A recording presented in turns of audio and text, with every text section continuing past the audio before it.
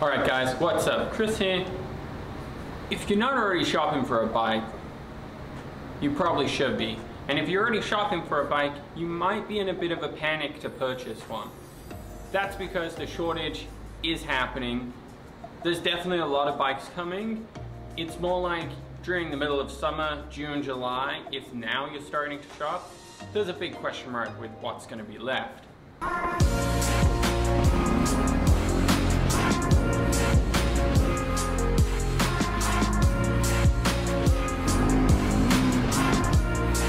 The Trek Marlin 6 might be the answer that you're not regretting that purchase and spending that little bit extra, but still getting a really good bike.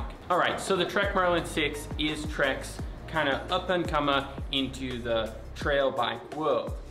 Although it is still designed with the similar geometry as the Marlin 5 and 4, you're able to use this bike in the trails a little more efficiently. Things like the 2 gears on the front and 8 on the back, you're going to get a wider range on the back with a specific gear setup to allow for a bit lower of a range on the back, meaning you don't have to shift those front ones as often. The front ones are always a little slower shifting no matter what bike you get, so limiting that use on a trail where you're going to be up and down and bumping around a little more, it's kind of nice that you just have a little more range in that back end. The front fork has been upgraded from the Marlin 5 to include a lockout feature. So if you don't know what this is, a lockout simply is a little switch which you flick towards the back and it stiffens up the fork. This means on big flat roads where you're trying to put out the power, big climbs, where again the suspension is just going to be absorbing every single pedal stroke, you can essentially turn off or limit almost all the movement of the front fork.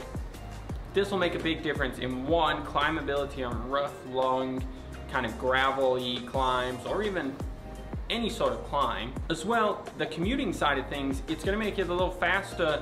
When you lock that out, you're just gonna lose that kind of squish, which will absorb your pedal stroke, and it's just gonna cruise a lot faster. Yes, every bump you now hit, it's gonna be a little harder, but it's at least gonna be a little faster, and that gives you that option to do that. Comparatively with the Marlin 5, they've got the same disc brakes to it. They're a really good disc brake to it. It's hydraulic again, so very little maintenance. You have to bleed them every once in a while, but we're talking years in between the maintenance of it. The shifting is noticeably faster.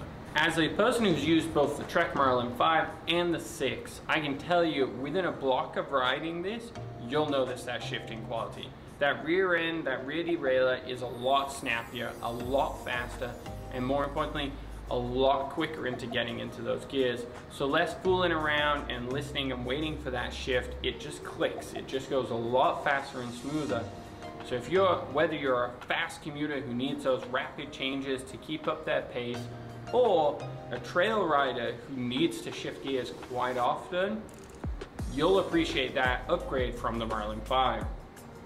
The seat is the same, the rack mounting options are the same, and the geometry is the same, so you're able to get this as a fast commuter.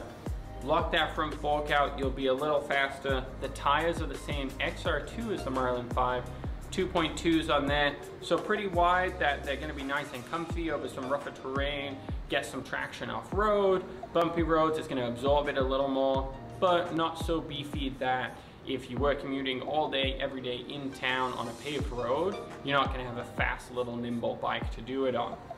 You do have the option, obviously in the future, to switch those out depending on what terrain you're doing more, but as a great all-around tire, the XR2 is great. This one as well comes with quick release front wheels, just like the Marlins, the whole Marlin series, so they are the slimmer, skinnier ones, quickly take off both the front and rear wheel.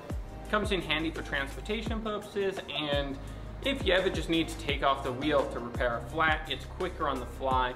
You can be without many tools replacing a flat, or if not any, you might not need any tools to replace a flat. The Marlin 6, they still include a comfort grip, which is a nice little touch.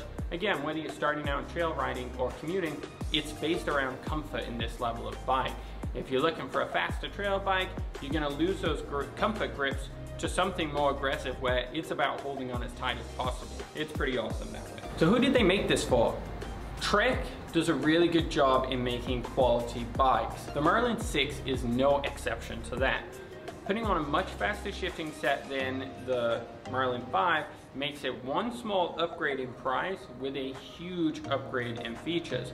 A 2 gears on the front and 8 on the back, although it doesn't sound like a lot, is a big difference.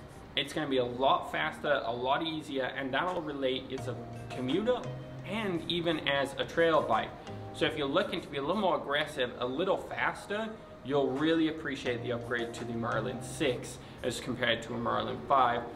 And that, I think, is the key point. No matter who you are, it still isn't focusing you down a trail or focusing you on a pathway. You can still use this bike for everything and be really good on it.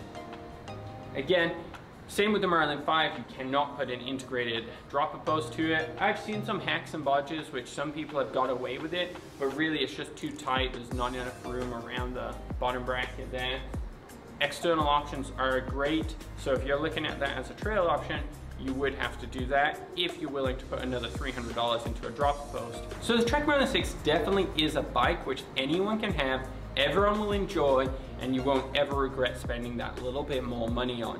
You'll be able to do everything you think you'll be able to do on it, and do it well. You won't be held back by weird shifting errors or a fork which isn't as responsive as you'd like.